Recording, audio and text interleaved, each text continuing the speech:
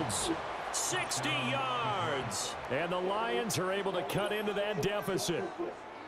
Well, he's used to running it that distance. Here he had to catch it, too, before making the run. Heck of a play for the score. There's not many things better for an offense than a back who's a complete guy, who can run it and catch it. And we just saw him complete a big-time play for a touchdown. So the Lion offense staying on the field as they're going to try for 2.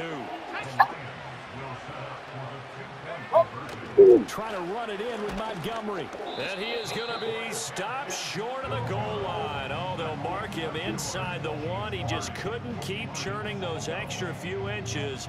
And the 2-point attempt is turned aside.